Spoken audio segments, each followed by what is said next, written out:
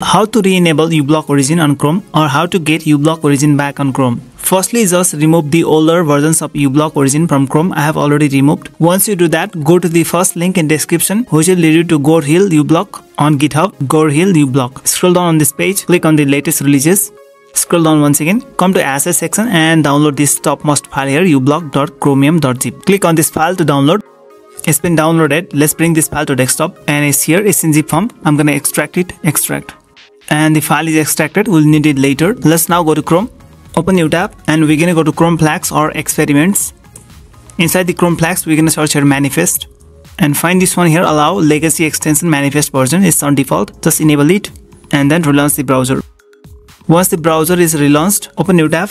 Now click on the extensions button, go to manage extensions, enable the developer mode from the top right side, come to the left hand side and click on load unpacked. Now go to desktop and find the unzipped file here, Ublock, and select this folder. Click on select folder. Now it's been installed here. It shows errors, but it's totally fine. It's working. If you go to extensions, you can now pin the Ublock Origin and access it from here. Yes. So like this video and subscribe to this channel.